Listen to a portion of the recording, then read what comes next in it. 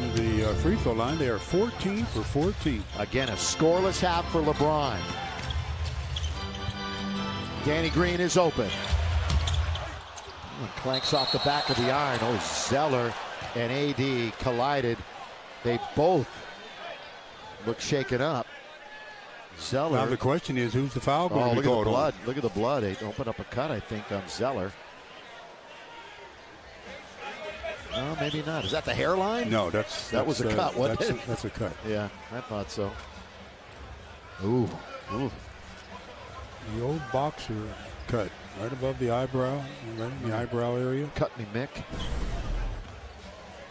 Battling for the rebound is where it happened, and there's the elbow, the arm to the face of to Anthony, and then Anthony's arm hit Zeller in the head. So this is going to be an interesting call. I guess you called the first one.